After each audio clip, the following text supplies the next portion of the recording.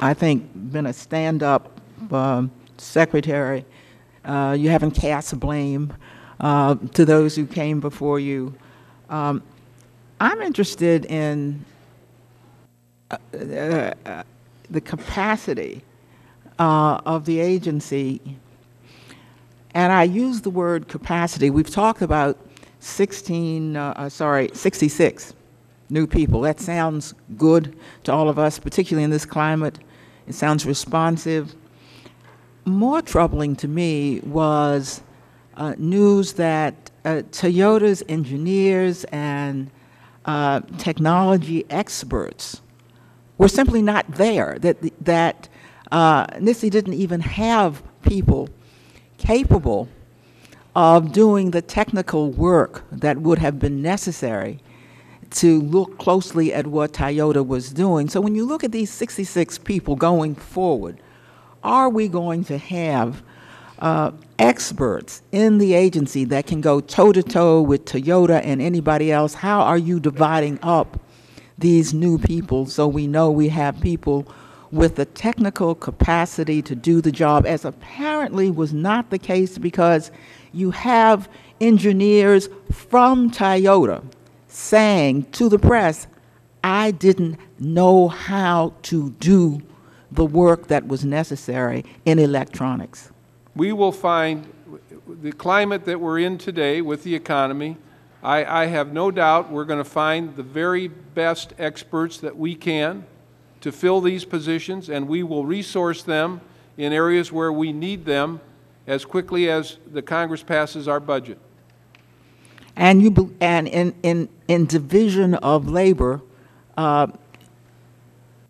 as experts versus other kinds of people, there were missing experts, were there not, at NHTSA during the last few years? Yes. So in filling the gaps, are you focusing on these technological experts, these engineers, these people, yes, who may be out of... Yes, we will fill the positions with people where we know we really are, where the direction our investigations are going, and what we see as the way forward for looking at complaints.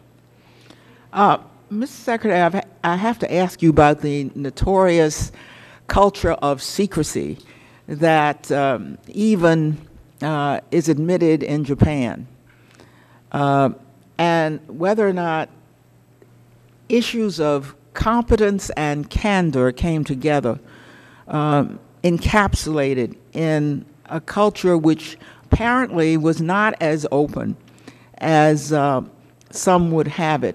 Have you had difficulty penetrating the Toyota culture, which teaches that these are things that should not be aired in public? Yes. How are you penetrating that?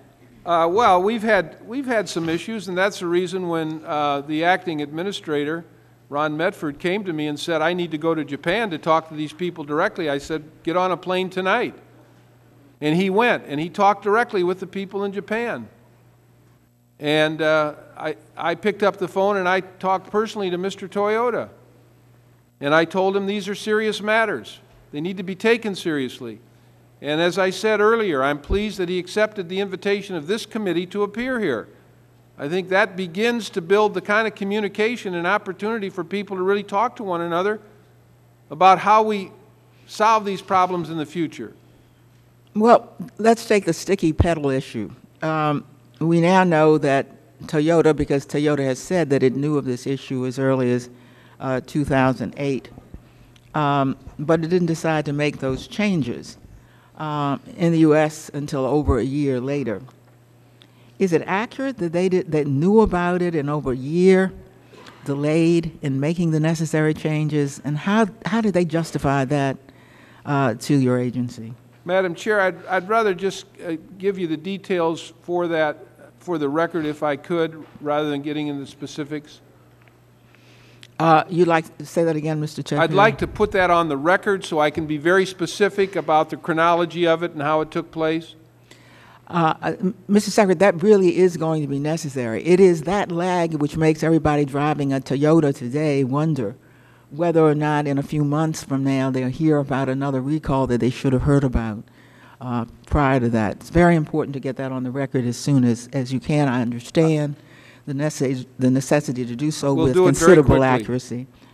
In meeting with the committee staff, officials from your agency said that Toyota had been dragging its feet. Now, that's in quotes.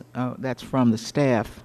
When it comes to working with your agency to solve the issues, do you believe that Toyota has been slow to respond to safety concerns raised by the department and by NHTSA?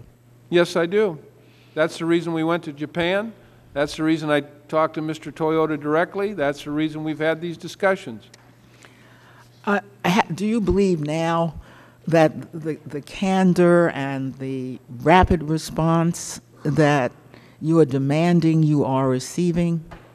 In other words, that this notion that if you take your time, that was apparently a part of the culture of Toyota, these things will work out, that when it comes to these cars, that will not be tolerated, that somehow the other, what they say to you, you now can trust?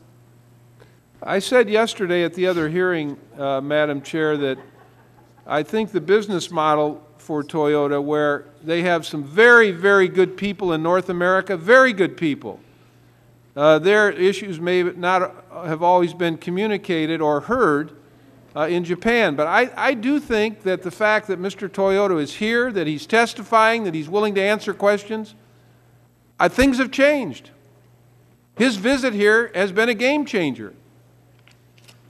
Very important for Toyota owners to hear that the game is really different now. Mr. Secretary, however, I'm looking at a big ream of paper, and I must congratulate your new administrator, because it was sent apparently only on February 16th. He's not been in office very long, as you indicated.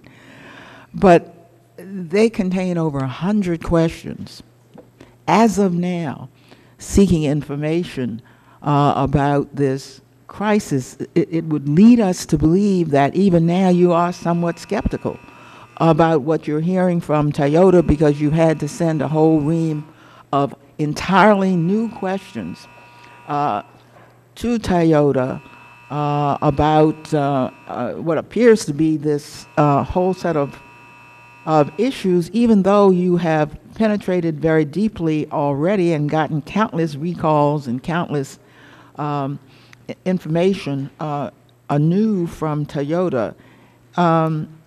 What is the meaning of having to send so big a pile? These are 3 separate letters from different parts of NHTSA. How are we to interpret at this date the necessity to get this much new information from Toyota, or is it new information?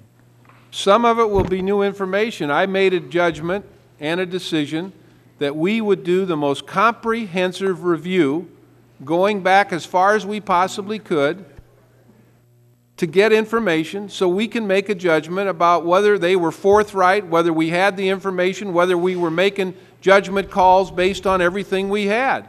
We need to see all of that so that we can determine if Toyota was forthright, because we have the ability to issue penalties if they weren't. But before we decide that, we want to make sure that they give it all to us. And did we get it all to begin with? Now, how common is it to have to send such a big pile of letters so late in a controversy to get the information that's necessary? I mean, you've had recalls, what's new about this is recurring, almost rolling recalls. We felt it was necessary to really do the total comprehensive review of this to make sure we get it right.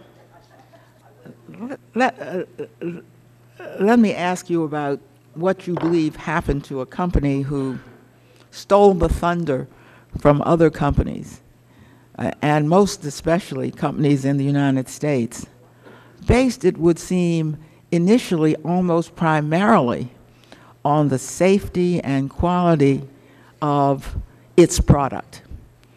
Built